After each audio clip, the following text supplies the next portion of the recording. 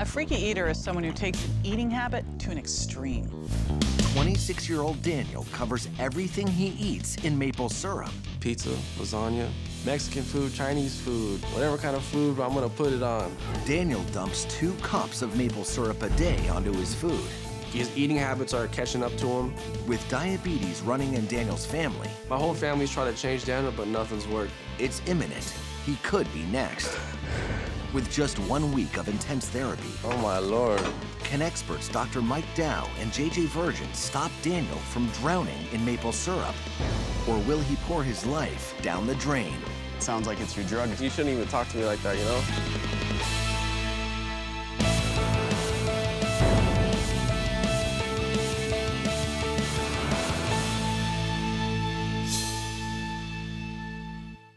My brother Daniel was a freaky eater. 26-year-old Daniel drenches all his food in maple syrup. I got my syrup going. I put maple syrup on everything that I eat. Breakfast, lunch, and dinner. Pizza, lasagna, Mexican food, Chinese food, whatever kind of food, I'm gonna put it on. Each and every day, Daniel downs more than 2 cups of maple syrup. That amounts to nearly 2,000 calories a day from maple syrup alone. I love the sweetness, and I'll eat every last drop on that plate. I lived a normal childhood, played sports, played baseball. My grandmother was a big part of my life, and she was like a second mother to me. She used to make waffles on the weekends. That was my first memory of eating maple syrup. Around 7 years old, I was really consistently putting maple syrup on food daily. Ever since then, it just grew. Maple syrup does make me feel good. It makes me feel safe when I eat it, because, you know, I think about my grandmother. Baseball was very important in my life. I lived night and day for it. I thought I had a great shot at making the professional level, but I blew my shoulder out playing college ball, and it just didn't work out. I miss baseball in my life. It's a void too, just like my grandmother. I'm in a crossroad right now. I need to do something with my life. I run 7 days a week, 3 to 4 miles. If I kept eating maple syrup without working out, I'd have a problem. But younger brother David believes that Daniel's obsession with maple syrup is a big problem already. His eating habits are catching up to him. He's not as active as he was. He's not as energetic as he was. The maple syrup is taking its toll on his body. I'm a little tired right now, man. I need to wake up with my syrup and eggs. My family, we do have a history of diabetes, and that's a concern. My whole family's trying to change Daniel, but nothing's worked.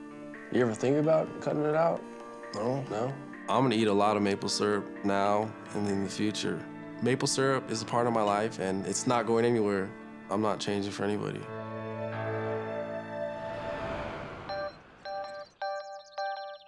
Worried about the health effects of Daniel's maple syrup addiction, his brother David has called in Freaky Eaters experts, Dr. Mike Dow and JJ Virgin. They will attempt to change his eating habits with a week of intense therapy.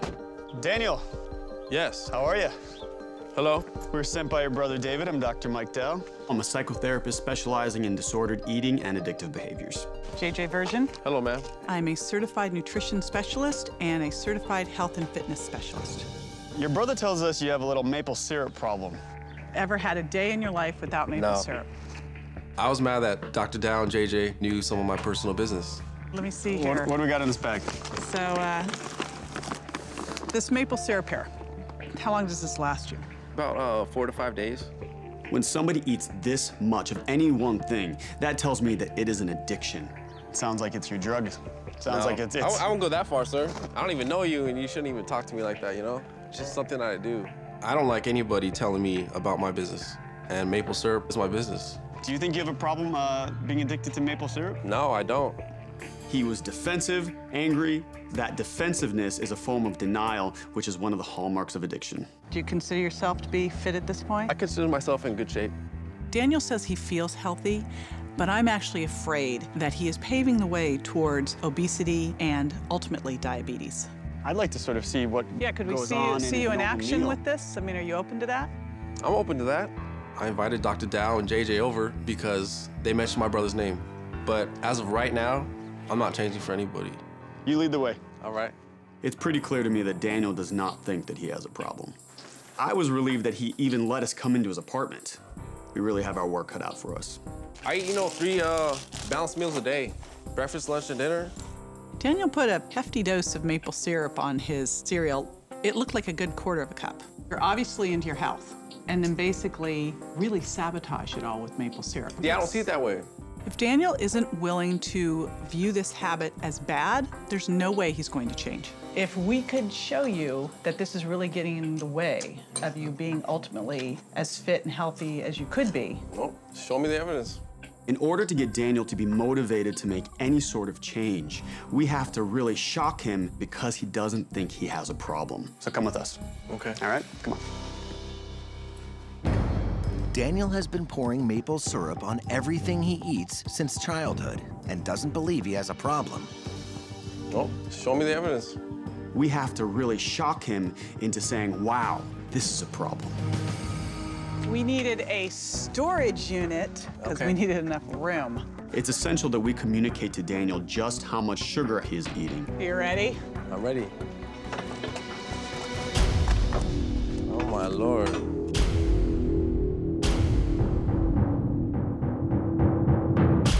That is a lot of sugar right there.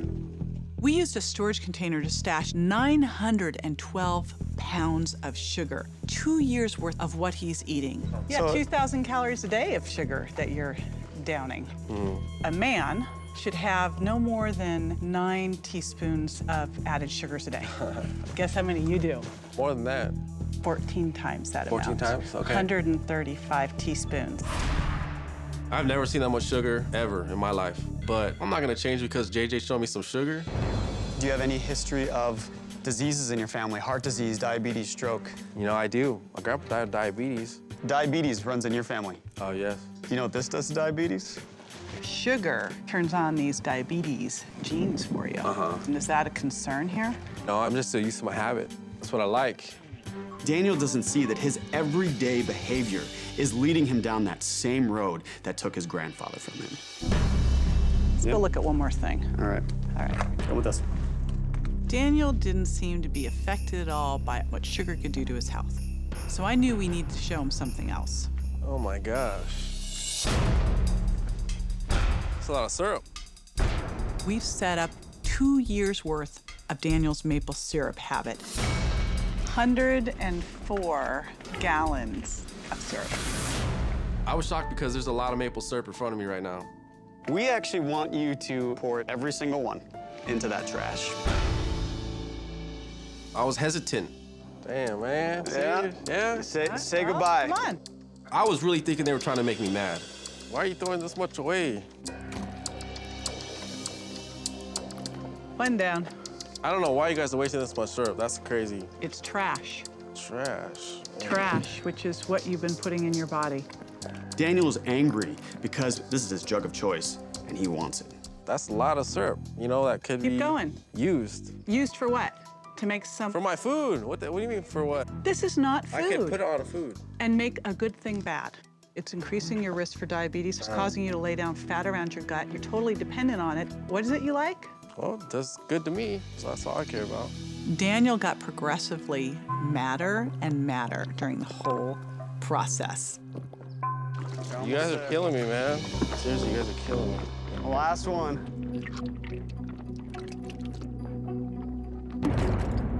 You look pissed. It didn't really affect him. There was that tough guy attitude that said, so what? I'm still not gonna change. When you pour that into your body, it's like treating your body like a trash can. Well, I don't see it that way. Yet. Even after the shock therapy, Daniel still's pushing back. Come with us. Come with I'll us. show ya. I'm not really sure if we're gonna be able to get through to this guy. In order to move forward, JJ tries another course of action, taking Daniel to a fitness center. I wanted a little one-on-one session with Daniel where I could really get serious with him about his health. When people eat a high-sugar diet, they store more fat around their waistline. That puts you at risk for heart disease, diabetes, for stroke. I had Daniel take his shirt off because I thought there was a bit of a gut line, and I was right. Okay, go ahead, step on. So the cool thing with the scales, it's gonna tell us not just your weight, but your body fat. The real shocker came when I looked at his body composition. You have 42 pounds of fat on you. 42 pounds of fat. That's a lot of fat. 21% body fat, You should be sitting there, honestly, 8–9% body fat. I gave Daniel this information, and I think he heard it, but I wanted him to really feel just how out of shape he really was. So we're gonna do soccer sit-ups. A soccer sit-up is an especially hard abdominal exercise. You're gonna come up and down, got it? Yeah. All right, here we go. All the way up, come on, up, up. That's good. When JJ made me do sit-ups, I knew that I have a problem. I know, these are harder than they look, huh? Keep pace with me. Daniel's endurance was pathetic. We're not done. We're not done. Up, come on. Well, I guess that's so much for that maple syrup energy. It's not really working for you, is it? What is that? What is that? We're not done. Daniel didn't even make it a minute. He was sweating, he was struggling. It kind of made me a little mad that she beat me in sit-ups. So, you seeing that maybe the maple syrup isn't giving you the body that you really want? I want my energy, though. I feel very confident that we've made some big strides, but Daniel's still not fully invested that maple syrup's really hurting him. Oh my gosh. Faced with the enormity of his maple syrup addiction 104 gallons of syrup. and his fitness shortcomings, Daniel is still not fully convinced that he needs to make changes to his diet. Hoping to encourage Daniel further, JJ wants to give him some alternatives to maple syrup. No one's saying, hey, you can't have maple syrup. What I'm doing is saying, what other things could we add in? I picked some sauces that had some sweetness to them, but also some good nutrition. Where your maple syrup serving has 32 grams of sugar, these they average about 4 grams of sugar. Right now, JJ wants me to eat healthier, but if it doesn't smell good, I'm not gonna eat it. What we'll start with is yellow curry. This is particularly good on chicken. It just smells weird. I don't think I like this. I'm not gonna do that. Want you to give it a little taste? No. No way. No way, Jose. Daniel is really stubborn and very resistant to any kind of change. This one is honey mustard. I can already tell I'm not gonna like the smell of Yeah, that you one. can't smell it from over there. You're not playing. You can't tell me, sitting over there, that you can smell this. What's it smell I don't like? want to eat any of those things. Try it. JJ is giving me that look like, come on, buddy, you need to try something different. Here you go. Dijon mustard or whatever. Honey hot mustard. Oh, no. It's just, I don't like any of these. How do you know? I don't. This one is roasted peanuts and cashews Okay, and I already honey. tell I'm not gonna like this.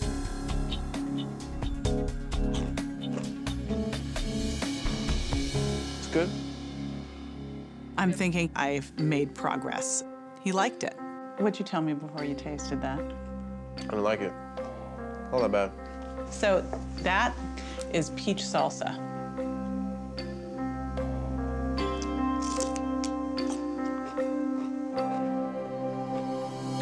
I kind of like that. Is there mango in there? All right. That's peach, although mango would be another one we could do. That is good. Now Daniel has some alternatives that have 1/8 of the sugar of his maple syrup that he can use to push maple syrup out of the way. If all you did was say, you know, I'll add these in and I'll take my syrup down 25%, it would make a huge difference. I'm gonna consider it. I will try these sauces again, but nothing's gonna take the place of maple syrup. Dr. Dow and JJ make one final push and take Daniel to see exactly where his maple syrup habit could lead. John, this is Daniel. Nice to meet you. Hi, John. Diabetes is a very real possibility for Daniel. If Daniel becomes diabetic and his kidneys fail, something that is very common in diabetes, he will have to be on dialysis for the rest of his life. This is Michael. Hi, Hello, Daniel. Mike. Nice to meet you, Nice sir. to meet you. We wanted to show him somebody who was young, who had kidney failure, and now he spends 3 days a week, 4 hours at a time at this dialysis clinic. Mikey, how old are you? I'm 36. When I found out how young Mikey was, that was scary. You look young and healthy. Well, that's because of dialysis. Because I wasn't very healthy before I had this machine clean my blood on a regular basis. We wanted Daniel to understand that by the time he started to feel bad, it could be too late for him. Danny, you look a little freaked out. I don't want to see this. I realized that that could be me. I definitely do not want to sit in that chair. Does that hurt? Yeah. This is the easy part. But when I'm not here, that's when it's really hard. That's when I have to exceptionally manage everything I do, I eat. What advice would you have for Daniel, knowing that Daniel's eating about 2,000 calories a day of maple syrup with a family history of diabetes? The sooner you can make a change, the better. It's hard to watch this. You know, I could be in this situation a couple of years from now. I don't even know how I would adjust to this. My daughter's type 1 diabetic. She had 2,000 calories worth of maple syrup, she dropped dead. She doesn't have a choice as to what she can have in her diet. What do you think your daughter, who had no choice, would say to Daniel, who has a choice? Why are you throwing it away? This is a wake-up call. There's really no more excuses because I've had the knowledge right here in front of me. You don't want to end up diabetic. You can lose your eyesight, lose a leg. We can go around the room, I can show you how many amputees I have here because of type 2 diabetes. You look like you're actually scared now. Something to worry about. You know, I have a bad habit. You just said, I have a bad habit. I do. This is the turnaround that I needed to see from Daniel. And you can see where the bad habit's going to take you because really, it's not an if. It's a when for you. You're pulling the trigger on a loaded gun. It's not too late, but you need to do something. This was a really rough thing to take Daniel through. Good luck to you, man. Nice to meet you, sir. But we had to do it, and I feel like now he'll listen, and we can change his life with him. A dialysis center was the key motivator in getting Daniel to realize the health risks he faces if he continues his maple syrup diet. The sooner you can make a change, the better. Now, Dr. Dow and JJ are leaving Daniel on his own for 4 days to commit to a new diet. I do plan to change. Still using maple syrup a little bit, I see. Yeah, I'm still using it. I'm cutting back maple syrup by 50%. I'm drizzling it because it's the small steps that are gonna lead to the huge ones. Slowly but surely. But by day 2, Daniel is experiencing severe withdrawal. My body's getting tired, I'm losing energy. Every meal is just difficult to handle because I wanna just smother everything with maple syrup. But I saw the huge picture. I am determined to make a change. On day 4, Daniel tries one of JJ's alternative sauces instead of maple syrup. I love that peach salsa. I love the sweetness. It's good. Daniel's been on his own for a few days. JJ and I are very eager to come back and see how he's done. How's it going? The first day was really tough. My body wants the maple syrup. You are going through a withdrawal period from all that sugar. His body has learned to need maple syrup. But if Daniel can get through this, he's going to start to feel better and better. Daniel, when we met you, you were eating a gallon of maple syrup a week. How much are you eating now? Quarter at least of a gallon. That's pretty fantastic. Daniel has cut down his maple syrup consumption by 75%. For Daniel, that's huge. JJ and Dr. Dow take Daniel to a youth baseball field for one final activity. What's going on? Nice to meet you. How you doing? Baseball is something that Daniel can embrace in his life to make him feel good so he doesn't need so much maple syrup. We found a kids' baseball team that Daniel can serve as the assistant coach. Hey guys, I want to introduce you to Coach Daniel. He's going to be helping us out today. It was a great feeling. When the kids said, Coach Daniel, I was very happy. Nice! Hey, nice hitting. Going up the middle, that's good. Daniel was in his element out there coaching the kids. It was magical to watch.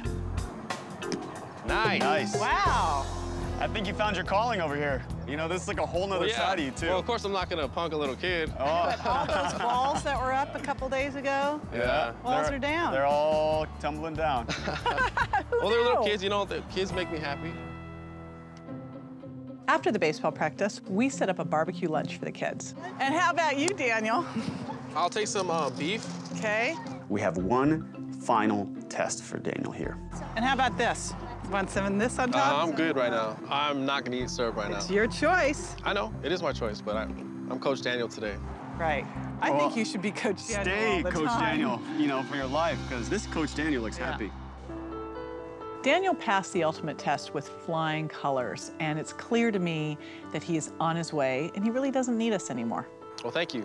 You know, it's because of your help. Our pleasure. Saying no to maple syrup is something that I did today.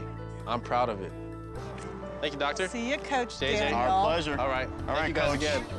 All right. I'm gonna change. There's no doubt about it in my mind. I'm definitely gonna change. You did a really good job today.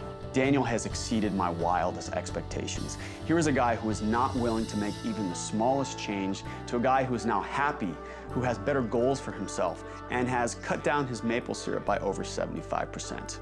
Have you guys ever hit a home run before? I have. Who has? I know that Daniel's going to keep this up and just continue to build on his success.